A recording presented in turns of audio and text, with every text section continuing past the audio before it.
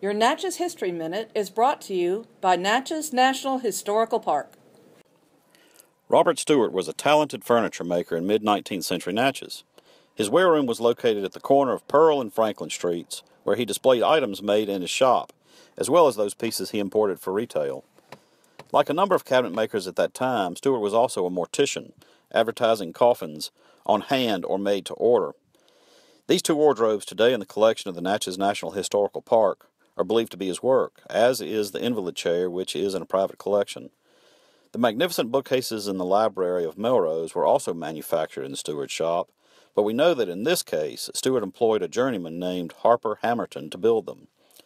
Stewart paid Hamerton $109.03 for 2 months' work.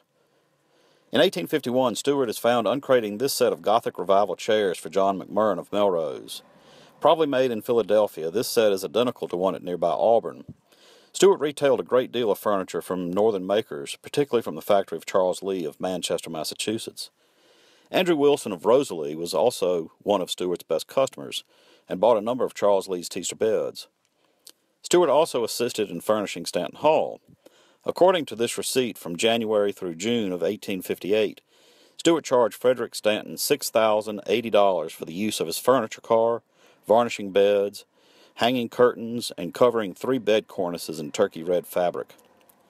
Stewart died in 1866, but his account books and ledgers are found in the special collections of Louisiana State University and provide an interesting glimpse into the craft of furniture making and the retail trade in 19th century Natchez.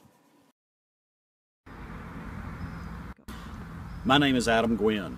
I am a 21st century cabinet maker in Natchez, Mississippi, and we're recording this from the Connemara of Ireland.